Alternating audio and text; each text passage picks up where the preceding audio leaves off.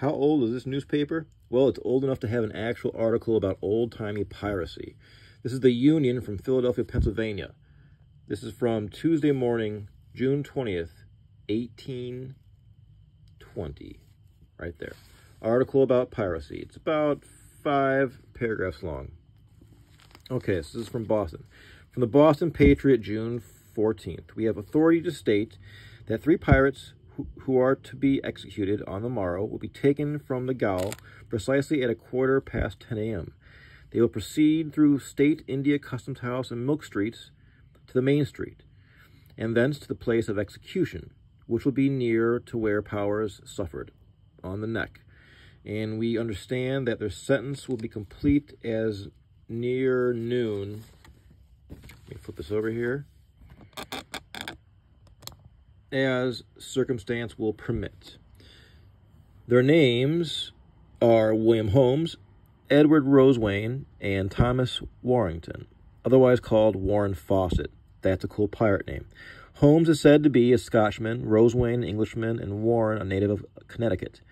They originally composed part of the crews of 2 privateers sailing under the Buenos Aires flag.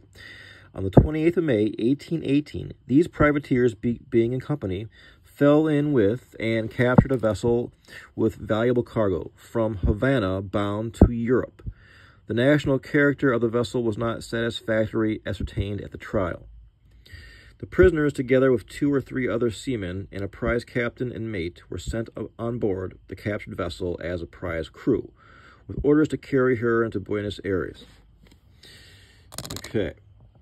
It appears by the evidence of Thomas Harrison, who was on board the schooner at the time, that on the 4th of July, 1818, check this out, the crew had had some liquor and became rather intoxicated.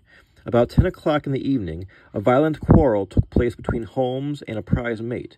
The quarrel, however, subsided. About 2 hours after, the witness heard Rosewain propose to throw the master and mate overboard, to which Holmes acceded. Holmes went below, and in a few minutes brought up a large file, sharp at the point. He and Warrington went after, where they found the mate asleep on the quarter-deck. They took him, one by the head and the other by the feet, and threw him into the sea. The cries which the mate uttered upon reaching the water brought up the master from the cabin, who immediately gave order to back the topsail. The witness sprung to execute the order, and the master jumped on the hencoop to see who was in the water, when Holmes and Warrington seized him by the heels and pitched him over the rail of the vessel. They threw him overboard.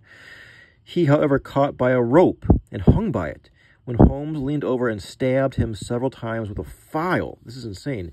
Finding they could not make him lose his hold, the rope was cut, and he dropped into the water. Nothing more was heard or seen of the mate or master, and no vessel was in sight at the time. That's insane. This is amazing. Let me reposition this. Rosewain took the command of the vessel and changed her course, intending to enter the Delaware. They, however, arrived at, I can't pronounce that city or location, on the 30th of August. Finding where they were, the crew deserted the vessel and disappeared. They were all apprehended in the course of the next day, when the witness made a statement of the whole transaction. Wow. The jury, after an absence of about 2 hours and a half, returned with a verdict of guilty, which each of the prisoners, and they are to expiate their crime tomorrow by an ignominious death. Ignominious death. Wow. Wow. So, thanks for bearing with me for that. An article about piracy. That sounds like something out of a Hollywood movie. I can just see that scene happening in my head. That's amazing. So, this is early American life from the Union, Philadelphia, Pennsylvania, Tuesday morning, June 20th, 1820.